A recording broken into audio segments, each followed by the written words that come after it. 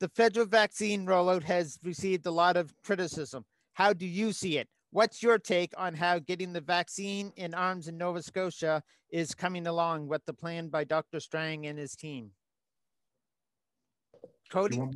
I'll start. Look, I think the Prime Minister has recognized this. When we came in, when this pandemic happened, we didn't have the domestic capacity that we needed to be able to build the vaccines that were necessary.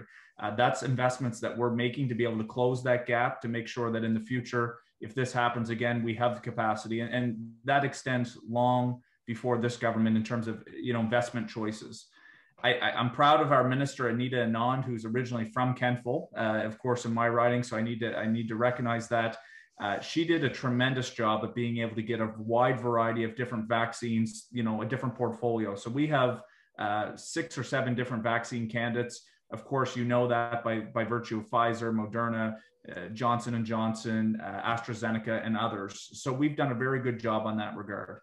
I had a conversation yesterday with the Premier's office in this province. My understanding is that as a 30-year-old, I'm the youngest member in caucus in the Liberal Party, I probably within 4 or 5 weeks will be able to have my first vaccine. I mean, that's the timeline because things are scaling up. And so we knew that early on, the kind of curve goes like this, and then it just goes exponential.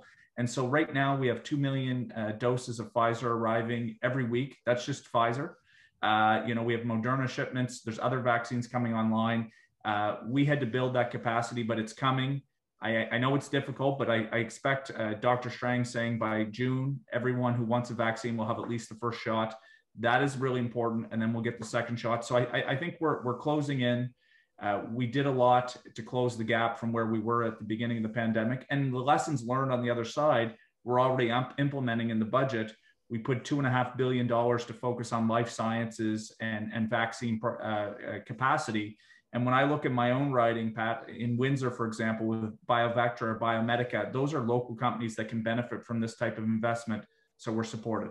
Anyway, I won't go on too much longer because I know you got more questions and we want to get Darrell in it as well. And I get my vaccine sometime this week. I'm supposed to anyway. So, all right. Yeah, well, I was going to say, it's an advantage to be older, right? So our buddy Kody's waiting. You're getting yours. And I had mine last week. So, I feel good about that. What's important is that I said from the start, we're the envy of the world. I can't say enough for Nova Scotia and Nova Scotians and keeping their distances, washing their hands, respecting their restriction and doing the right thing. I mean, it's amazing how well Nova Scotia came together. But, we're ramping up. I mean, it's been a month now. We've really been ramping up. We're, as Kody said, 2 million Pfizer coming in. There's Moderna coming in, Johnson & Johnson coming in now.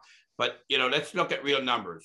We're at about 350,000 Nova Scotians have been vaccinated. That's 35%. That's pretty impressive right now. We've gotten over 14 million vaccines in Canada. Again, we're at 30+%, which is really, really good numbers. But where I want to touch quickly is how I want to thank companies across this country. Because our government, when we were caught in this major crisis, think about it. We're looking for PPEs. We're looking for gloves. We're looking for gowns. We're looking to the world to produce for us. And guess what? Everybody is looking and looking and looking. And we don't have enough. So right away, our government turned on a dime. We refocused there. And okay, we opened up to Canadian businesses. Can any one of you guys retool to make this happen? And so we can produce our own products because we're in a world crisis. And boy, oh boy, thousands and thousands of companies across this great country came to the table and brought all their innovative ideas. And we've seen some Stanfield over in Toronto. There's all kinds of companies in Nova Scotia and across the country that jumped in. That was very, very impressive. So that's what it's all about. It's government taking quick decision, risk factors being put behind, using their own people to find solutions. We're going to be able to build from this, and we'll build our own manufacturing companies right here in Canada for the next time around as we move forward. Now, next question is, with not being able to get to Ottawa, how are you both faring with all these Zoom meetings? Well, I'm zoomed out almost, eh? you know, it's tough in one sense, but you know, we're getting the job done. We're probably being able to reach a lot more than we would because we're not traveling, you know, back and forth. So we can get to a lot more meetings. I think that's, to me, that's important as well. But I feel that I'm getting the job done. I'm still giving speeches in the House. I'm still working 40 plus hours on the Zoom with Parliament per week when we're in the House. We're in a long stretch here, 5 weeks straight, then 1 week constituency week, and then 5 more weeks straight. So that's 10 or 11 weeks. And you know, as you know, I'm on House duty right now. We're still, you know, we've learned a lot.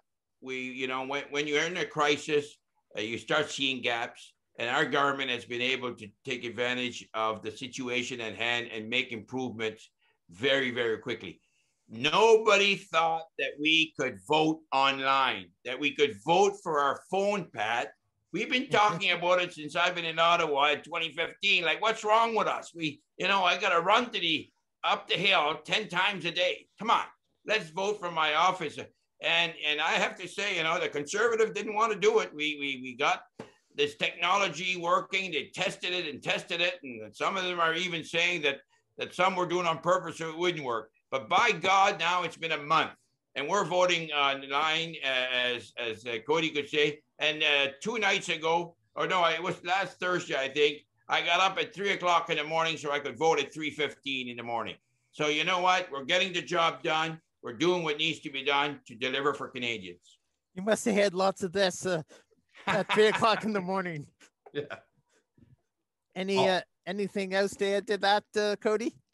Look, Darrell covered a lot. I think it's not the same as being there in person, but Darrell hit on the head that first of all, we're very privileged to be able to have the opportunity to do our work in a virtual manner. We know that not all Canadians have that ability.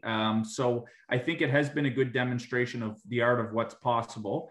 As a new member of Parliament that never had as much time as Darrell to spend in Ottawa, I think it would have been nice to have a little bit more time to build relationships and get to see the inner workings. My hope on the other side of this is that to the point Darrell made about being closer to the people you represent, if we can reduce the amount of times that we're in Ottawa, perhaps do some virtual elements that allows us to be better connected to our constituents. Those are the type of changes in the way that we run protocol that I think could be good. But again, it doesn't replicate. There is a romantic being in the House of Commons. I'm looking forward to once we can get through this pandemic and getting back to Ottawa. But we have been working hard, despite the fact that it's a little bit unfortunate that it's all virtual. But there are some silver linings, as Darrell mentioned. All right. And speaking on that, would you guys be up for once a month video interviews with us to talk federal politics and update the community on what you're up to?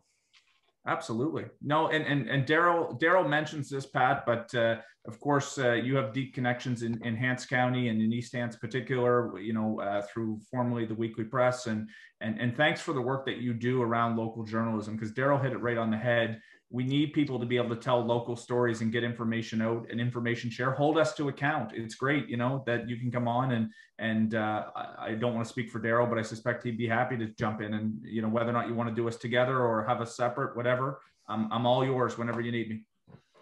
Same here, Pat. Absolutely. And two, as you know, every week since March 13, 2020, I've been on 2 radio stations, Seaside FM and here 97.5 in Sackville.